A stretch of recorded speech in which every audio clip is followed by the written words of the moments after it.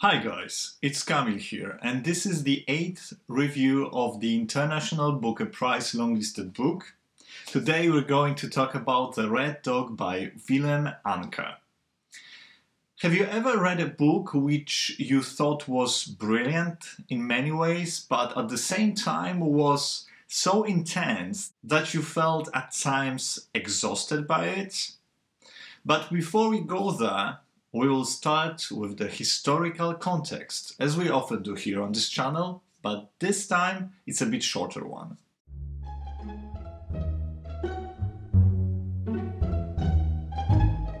South Africa before colonization was home to various tribes of Bantu people, until the Cape of Good Hope was discovered in 1488 by Bartolomeu Dias.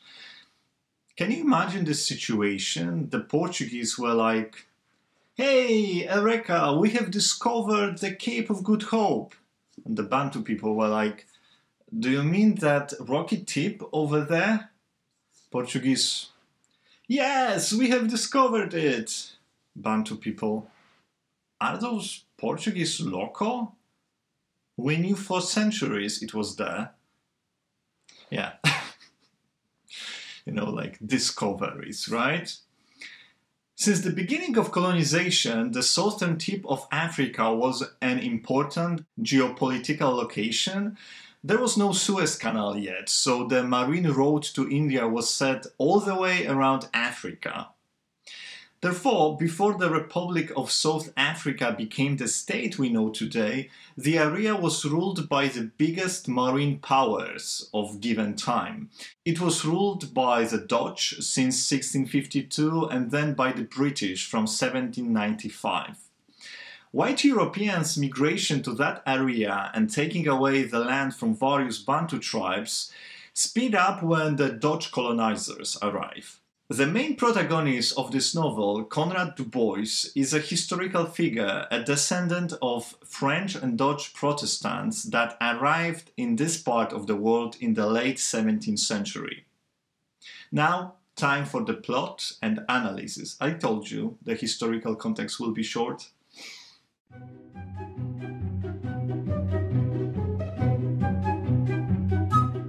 Red Dog is narrated by Conrad Du Bois, and to be specific, by the ghost, the spirit of Conrad Du Bois.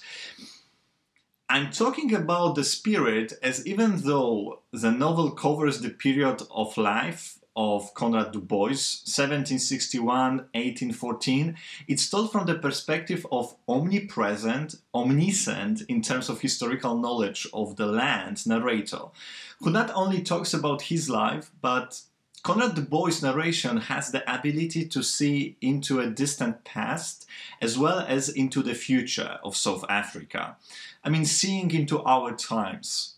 On the second page of this novel, I wrote, "Is he everlasting?" As in this fragment, which is also a brilliant example of how intense, raw, placed, and focus-demanding the writing is, Du Bois says, "May I bewhisper you further? The little hairs in your ear vibrate as my breath comes closer. Migrate with me through human memory, over the unmarked dusty wastes as far as the primal footprint, the first built fire, the troop of ape-like creatures heaving erect in the grasslands. Hear the feet stamping in the caves. See the half-human animals scratching and painting on the rock faces. How they trace the trajectories from animal to human, voyages between hand and paw, snout and nose, transition to the other side. I am of this land, bred from stone." The novel captures the life of Conrad Du Bois from his brutal childhood to his death. Willem Anker uses historical materials as well as legends about Du Bois' life to tell this very complex story.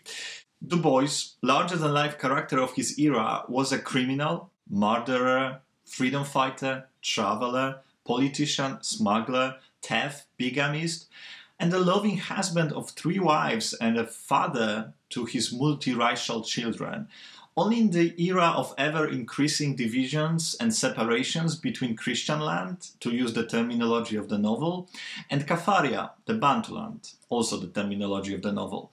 That was the period where human life didn't mean much, and in the geography where law, even though imposed by the British and the Dutch administration, still didn't mean very much. Conrad Du Bois, his life and his family act as sort of a bridge between the two worlds, the Christian land and the Bantu world. Willem Anker uses that bridge to give us a testimony to the history of the land, showcasing both the white and the black culture. He does that though in a ruthless, feeling like a very truthful to the period way, showcasing both sides without pompousness nor romanticization. When a slaughter takes place, brace yourself for the slaughter. Limbs being cut, women being raped, children ripped apart and burnt on a pile.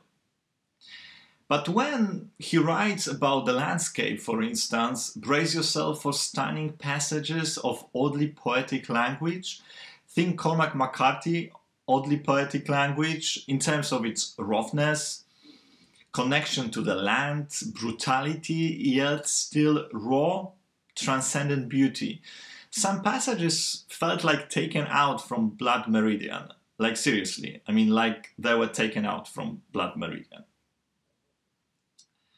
Conrad Du Bois, like many of Cormac McCarthy's characters, is a man driven to stay on the outskirts of the society, to protect his freedom and never be tamed.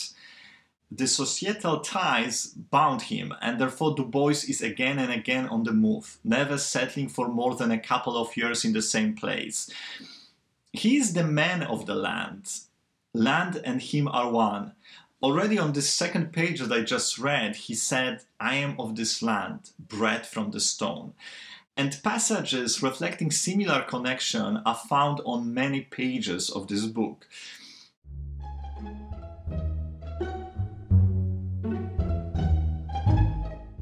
Cormac McCarthy is an obvious inspiration for Willem Anker. You feel McCarthy very strongly in the way the language is used, in the way the story of the land is told.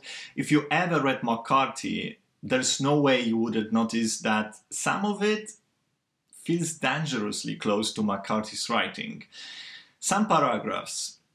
In the acknowledgements, Anker confirms that McCarthy was his inspiration, but I think Anker might have done himself a disservice, getting a bit too close to McCarthy in a few paragraphs, and that might overshadow some brilliant writing of his own invention, especially Blood Meridian. It's like all over this book. Another book that I was reminded of when I was reading Red Dog was True History of the Kelly Gang by Peter Carey. Although I don't think that was necessary and inspiration, but just the similarity of the topic is very significant. And the topic being the brutal foundational story of given country and fabularization of the lives of those countries' sort of founding fathers. Du Bois in case of South Africa and Kelly in terms of Australia. Even though I believe that I would appreciate True History of Kelly Gang more if I read it now. When I read it a few years ago, I was mostly bored with it. With its repetitive nature of Kelly Gang's escapades, those felt the same story being told over and over again throughout the novel, and I had similar feelings at times here. Conrad Du Bois' constant resettlement from one place to another, to steal more cattle, to participate in another tribal escapade, to lose all he had, to move to another place, to steal more cattle, to kill more elephant, to smuggle more ivory, to lose it all again, to move to another place. I mean, you get the gist of it, right? As much as I was impressed with the quality of the language, the writing, I was still fighting my brain not to drift off when similar escapade was being described again. It's a bit of a shame as there's so much great writing in it, and also the fact that in contrast to Carey, Willem Anker is describing the black tribe's culture aside of the white one, And that makes it so much more interesting than if it was just another white outlaw in a cowboys era story. However, the repetitive nature of this novel takes quite a bit from what would otherwise be rather an impressive book. Am I happy that I read it? Definitely. I believe Willem Anker is a hugely talented writer, and even if the reading process was a bit laborious at times, literature is a form of art that sometimes requires a bit of work, and that's fine with me. The pleasure in form of constant dopamine hits is not the only feeling literature needs to serve us, right?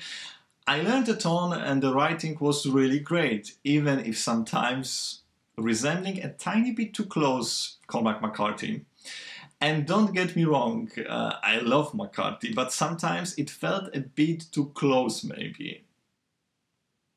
Okay guys, let me know if you read this book already. Let me know if you are planning to read it. And I'll be back with you the coming weekend with the hurricane season. Yeah, beloved by everybody, right? I'm looking forward to read this one. And I will do it today and tomorrow. So yeah, talk to you soon. I will update the schedule of my reviews down in the box below because obviously I was a bit late due to that and work. And thank you for watching, thank you for subscribing, thank you for all the comments and likes, that means a ton. If you enjoyed this review, please subscribe and I talk to you soon. Bye bye.